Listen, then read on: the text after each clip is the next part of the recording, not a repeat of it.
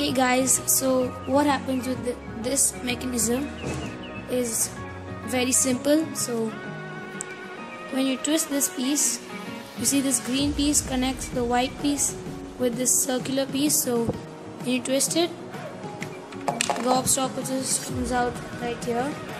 So, oh sorry for that shake. So let's just remove this piece, and you can see that there's two pink ramps right there. So when it goes down there, it goes on to the pink ramps, and those get it down. And when you have a look at this piece, the gobstopper is right in here, and you can just twist it round, and then well, there you go. Sometimes it just comes out because of the ramp, so it stays there. You need to tilt the machine. So let's have a look at that again. So there's a gobstopper in there, and then when you turn it, there you go.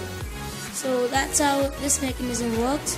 Thanks a lot for watching this new video, and I'll see you guys in my next one.